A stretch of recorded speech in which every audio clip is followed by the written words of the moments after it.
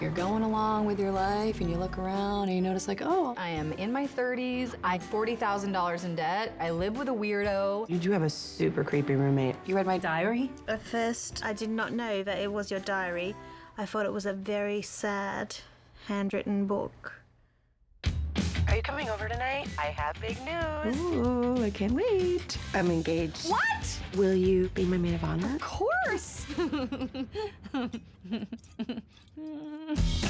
You'll love the rest of the Bridesmaids. I'd be more than happy to handle the bachelorette and the shower. I think I can handle it. Annie, what is this place?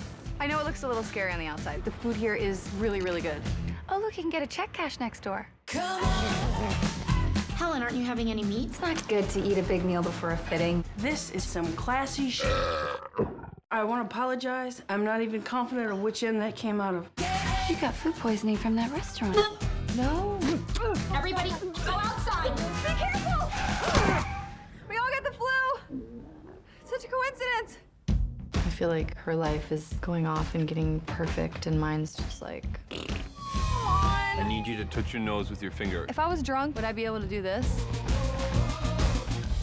I would hope so. I wanted to go over some ideas for the bachelorette party. I was thinking Las Vegas. Strip club. Disney World. Fight Club. Go to a fight club? No, we're not going to go to a fight club. Okay. We're going to be the Fight Club. Vegas it is. I'm a nervous flyer, I'm sorry. I had a dream last night that we went down. You were in it. What? You should just toss it back. I'm ready to party! You're like the maid of dishonor.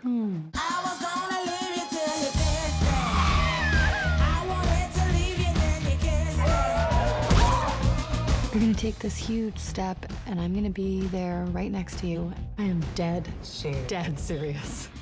Will you marry me? Yes. Do you have a date for the wedding? Because I have a great guy for you. I'm gonna just hang down here with my son Tyler and be back in a minute. Sure. Did you eat one of those? Late Saturday.